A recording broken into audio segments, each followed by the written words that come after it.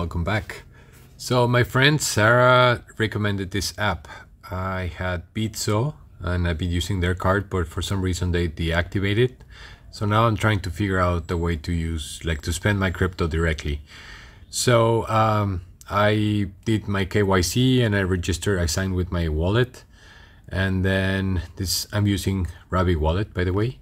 So let's see, let's do activate card, and then I can do some USDC on Base, and then I want to see what I can do. So let's figure it out together. So this USDC, I think you can spend it directly from Aave. That would be super cool.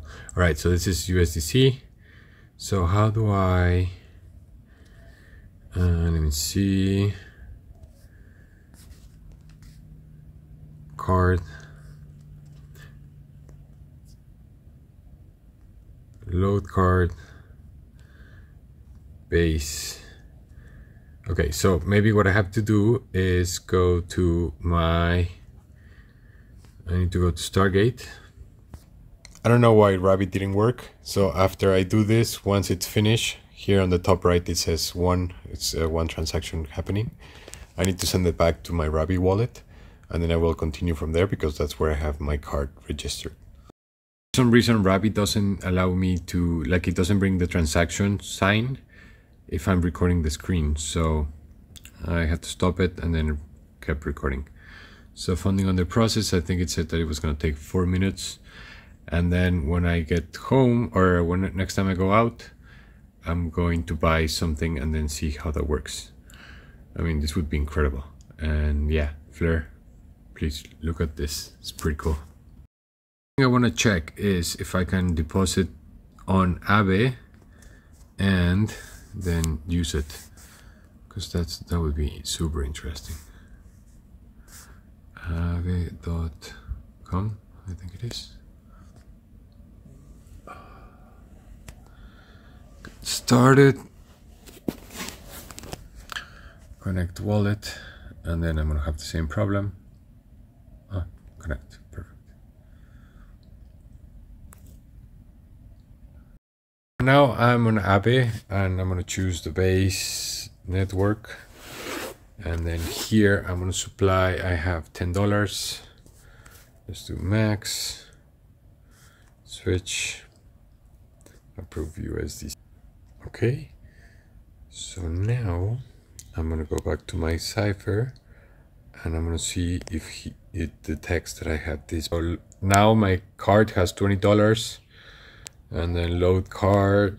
Let's see what else I have here. USDC Basecoin. Okay. So in that case, I need to view details. See if I can convert my coin here.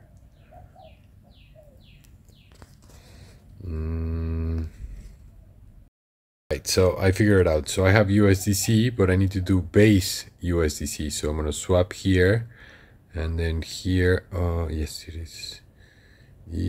There you go. So let's do max. Let's see what's the rate. Yeah, that's great. I'm happy to pay for that. So now I should have that balance on Cipher. This must be it. So let's see, let's go back here. Did it work? Okay, so now I have $10 in USDC Basecoin, and then here load car. There it is. Oh, 10 with quote.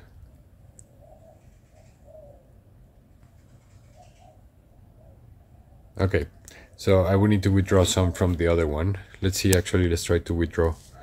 So from my card, okay, I mean, I want to pay $1, but it's okay. I wanted to figure this out.